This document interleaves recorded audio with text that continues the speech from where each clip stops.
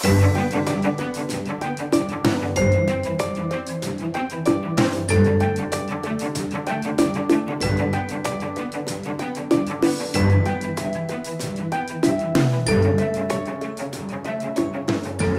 friends, welcome to another episode of Magnum Videos. I'm wearing some merch today, self-promotion wise. This isn't the new merch, but we'll talk about that in another episode. But anyway, today is about 86 degrees and we're going to talk about sprinkler systems because we need one. So stick around, I'll meet you right out here after this world famous intro.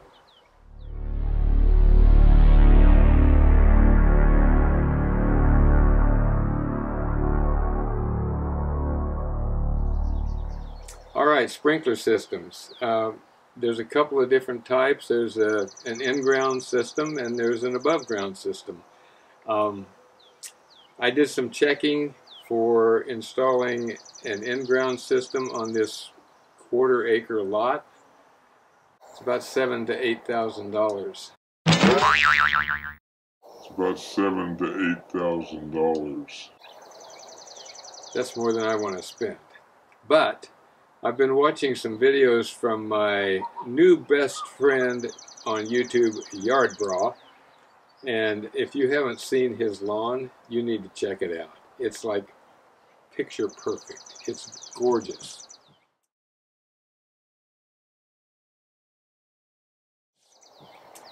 Anyway, Yard Bra, check it out. So and he's using a system that is I kind of got the idea from him watching his videos. Ryan Knorr also has an above ground system, or he did at his previous house. But anyway, what I'm planning on doing is running some hoses above ground. I will probably be putting them in my landscaping beds so I can cover the hoses up with rock, so it's not obtrusive. I won't have to be dragging the hoses in and out and moving them around in the yard all the time. Our lot is 75 feet wide. This particular sprinkler right here, it's an Orbit H2O, I think they call it. It's got 6 different patterns and supposedly it will cover an 80-foot diameter. Our lot is 75 feet wide. So if I park one of these right in the middle, it should go from property line to property line as long as we've got enough water pressure and there's not gusty winds going on. So I think from my calculations I'm going to put one of these in the back, right in the very center.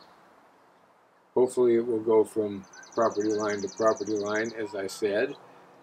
I'm going to have 2 in the front because our setback from the street is more than what this thing will cover. So I'm going to probably put 2 in there. So 3 of these, and I think I bought 3 hoses to go with the hoses I already have. So I'm like right around $100, $110 for the whole thing, if it'll work. And if it doesn't cover everything, like in the corners, I can put another landscaping bed out there with a tree and some bushes or something and just let it cover what it can and build in other areas there that don't have grass in them to take care of that issue. So anyway, I'm not going to do a review on this particular sprinkler because there's plenty of those around, but I will go ahead and get this one hooked up. I did get a faucet manifold with 4 outlets on it. I'm not going to put that on today. I'm just going to hook this one up to the hose I already have out here, along with another 15-foot hose I need to add to it. So I'm going to get started on that. So I'll meet you out here in the back. I'll just do a break here, and I'll just meet you out in the back. Okay? I'll be the guy with the hat on. Okay? Stay around.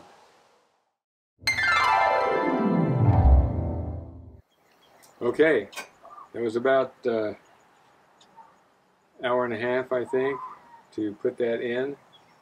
I got the hose run all the way along the landscaping bed there right against the foundation and around the patio and back down and across to the edge of the rock landscape.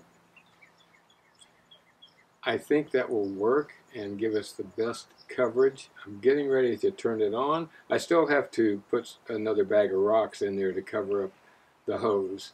Oh, and I got some of those little landscaping staples, about, I don't know, 4 inches tall or so and about an inch wide. Those work great for holding the hose down where you want it. So, I'm going to turn on the faucet and see what happens. Now's the moment of truth. So stick around and I'll show you what happens. All right, there we are. It's going within about 3 or 4 feet of the back fence, and it's going almost to the wood fence on the south side. And when it comes back around here, it's getting the hostas watered, it's getting the coxcombs watered, it's getting the arborvitae watered, and it's getting almost to the wrought iron fence on the edge. So it's not shooting as far as I hoped, but Miss Rosie has the washer going right now, so I don't know if that has a lot to do with it. I don't know, it might. But anyway, so far, so good.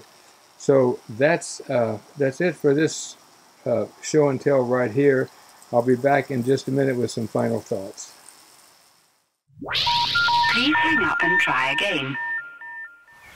Well, it's actually doing better than I expected. I just changed some of the 6 settings on it, and I found that the vert, V-E-R-T, seems to be the most powerful, shooting it out the farthest. It's hitting the fence over there. It's coming to the edge, just past the wrought iron fence on this side, and it's getting about 2 feet short of the wire fence in the back. So not bad, actually. And I think as the evening goes on, there may be a lot of people running their sprinklers right now. I don't know. The water pressure may increase and we end up with even more distance. So I think that's it for now. I will work on the 2 in the front possibly tomorrow, and we'll see how that goes. Be sure and check out Yard Bra. You're going to love his lawn. It's awesome. So I think that's it for now. So until I speak with you again. Oh, thank you for liking this video. If you click that little like button, that'll help a lot. Feel free to share it if you'd like. And if you haven't subscribed, I hope you'll do that as well. So there's a lot more coming. And until I speak with you again, and even after that, you stay focused, just like it says here.